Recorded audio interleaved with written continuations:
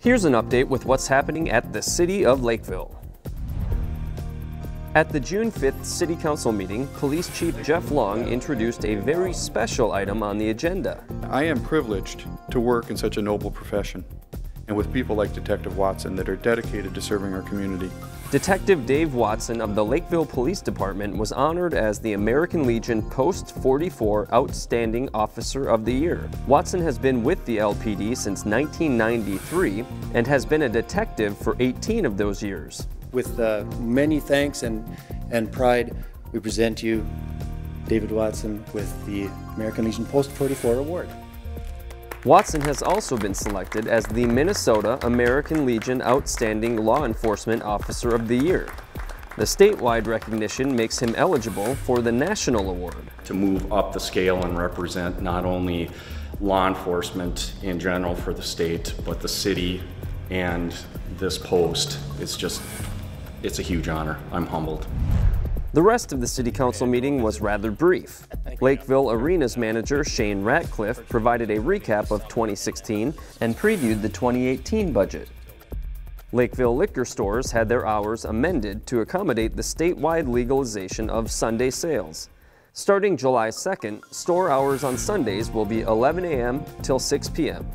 And a code amendment was approved, which will allow food trucks to operate in the downtown area on public and private parking lots.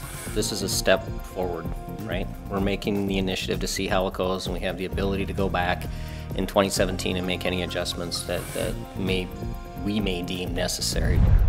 Portions of Dodd Boulevard were temporarily closed this week as construction crews began mill and overlay work between 202nd and 215th Streets.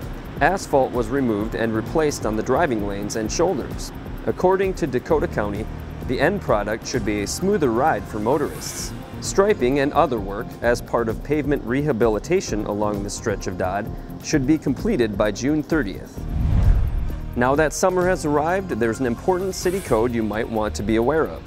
City Code 413. Weeds or grass in excess of 8 inches in length on any lot less than 1 acre in size that has a building constructed on it is a public nuisance and is prohibited. Those not in compliance with the 8-inch restriction will receive a written notice.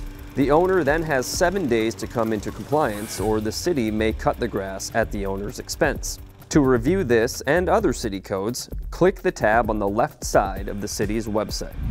The City of Lakeville's 2040 Comprehensive Plan is being updated, and your input in the process is invaluable. The comp plan covers a wide range of issues, including land use, housing, parks and natural resources, water and sewer systems, and transportation.